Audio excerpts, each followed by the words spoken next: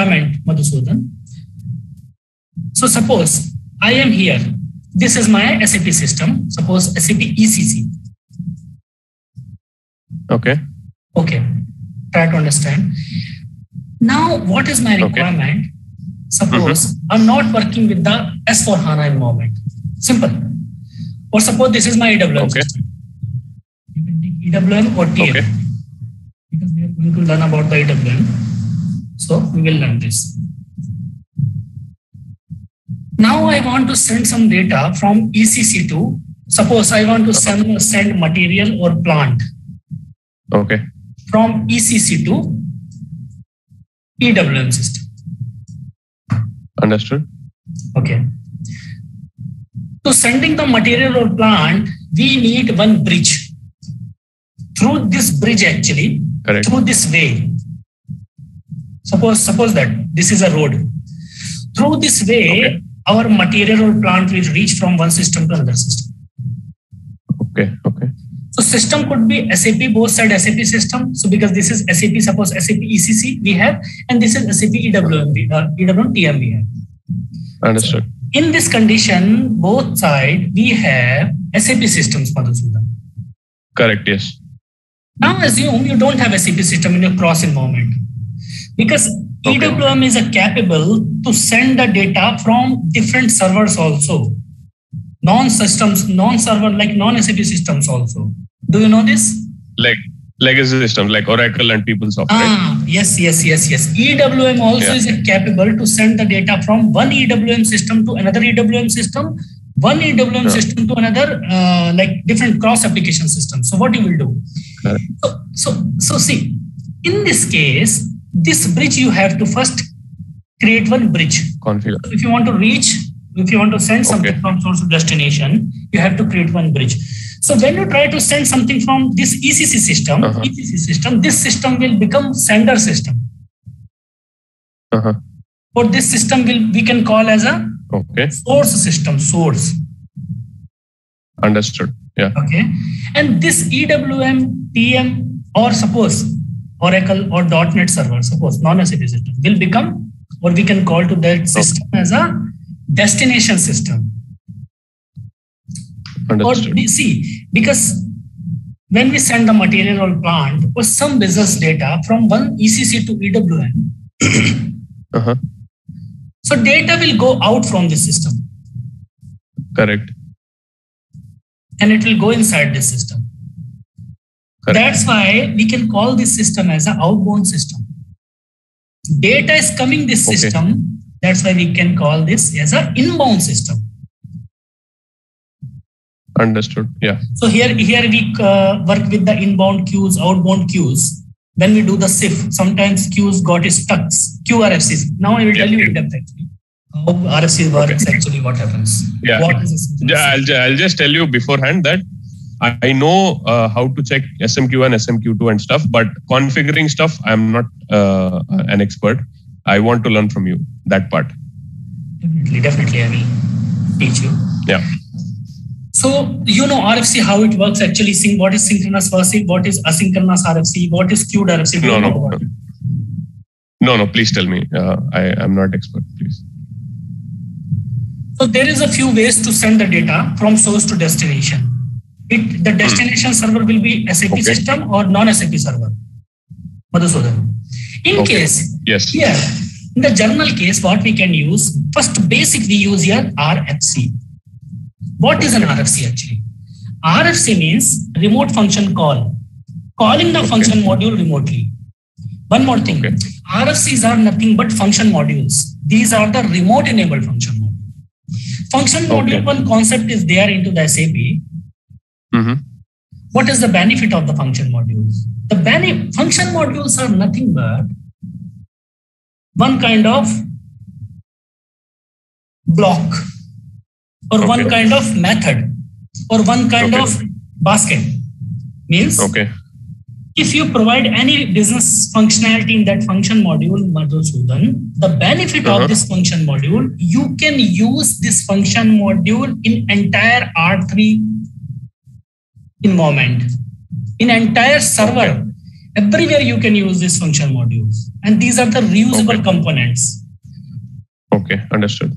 Few more concepts are there. Subroutines. This is a technical part. Subroutines or methods. Okay. The drawbacks with the subroutines. I will show you the business logic also in my classes. Yeah. Like we use include. Include is there. Include, suppose include R, S, D. This is the enhancements. So include subroutines means you cannot use subroutines everywhere actually. Suppose you are creating one report. Just I will tell you. Suppose you are creating one program. Suppose EWM with ABAP report, which is achieving the EWM functionality. Business logic are there. So your report name start with the report keyword. Report means program, right? Executable. You can execute and you can get an output. The actual use of this report is get the data from the database table, process it, and display the output. Like ELV report, different reports are there, right? Into the GUI, on GUI. But the drawbacks with the subroutine you cannot use out of this report. But if you have a function module, suppose this is your system, R3 system or S4 system. R3 architecture or S4. Okay. Suppose this is your R3 or S4 architecture. Everywhere you can use that function module. The one more benefit. One more benefit out of this system, out of this R3 S4 environment, you can use that function module, because function module we have three types of normal, update, or remote enabled. Mostly we work with the remote enabled. Now, the first config basic step I will tell you. So what we have to do now, our main centralized. Now I'm talking about the centralized system. So suppose this is a SAP ECC system. Okay.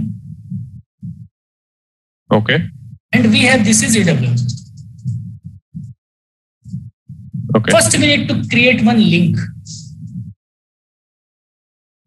Link means we need to create one road, one way, one path. Then we can send the material, plant, everything from one system to another system. Now we will come from the basic. So this cross-application concept is used to distribute the data between two same servers or through different two non-SAP system or two SAP systems. So this concept like QRFCs or RFC we call interfaces actually. Because you know how to do the shift, and everything. So this concept we call Madhusudan as a interfaces. So through this interface we can talk, or we can share the data in between two systems or servers. Now, this is the way actually. This is the normal, remote enable, and update function modules are there. RFC we mostly use here. BAP is the advanced version. ALE, EDI, IDOCs I will also cover in this classes actually. Application link enabling and electronic data interchange and intermediate documents. BAP means business application programming interface. So first we will start from the very basic RFC. So what is an RFC? I told you remote function means call one function module remotely. All the function module which is located in remote system. Simple. So this is SAP specific protocol.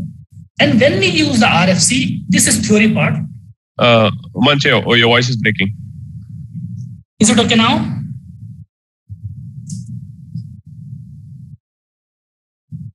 Hello. Can you hear my voice now? Is it okay now? Manche, your voice is breaking. Achha, I'm not sure if you're able to. Is it okay, Madhu? Okay, just hold on.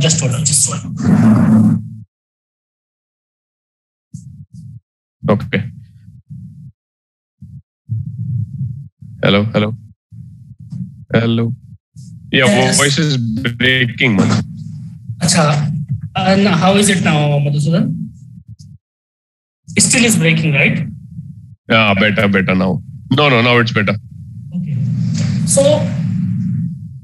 Okay. So I will restart after this demo. After the class, I will restart the system. I'm sorry, restart the router. I think the router need to restart. Router. Okay. So RFC function call. So remote enable function means calling a function module remotely.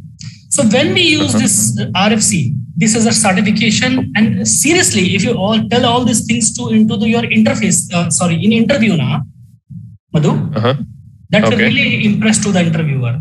So you can tell this point also. SAP uses CPI, Common Programming Interface, for communication. This is a protocol actually. Okay.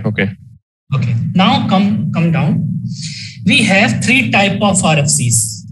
Mostly we use these 3, but we have total 4. First, synchronous RFC. Another one is asynchronous, transactional, and queued RFC. Synchronous means, suppose that I will give you one report, Z report, or program. Report program. You will write some coding. Any functional module, one import parameter come here, one export parameter will come here. Okay. Another system also, when this function module will reach, one import parameter will come also here, one export parameter will come here also. Find out. Yeah, same thing. So means what I'm trying to explain you. Import call function is, this is one house, this is your second house. You shift your house from one A, suppose Bangalore to Mumbai, suppose. Okay.